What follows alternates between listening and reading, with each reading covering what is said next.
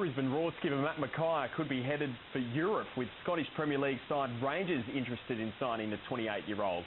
On their website, Rangers expressed their desire to sign the Socceroos midfielder before the Europa League playoff deadline later this week.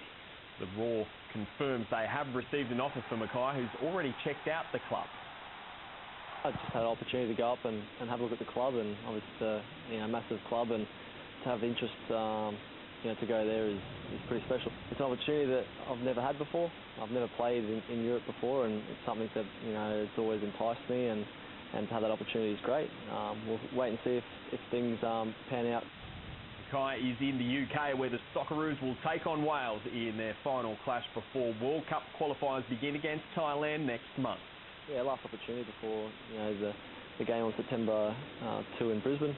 So it's a whole good to work on a few things and make sure we're right. We've got a strong squad here, and we want to go out and win the game and keep our winning record afloat. Socceroos will also face Saudi Arabia and Oman in their bids to progress to Brazil.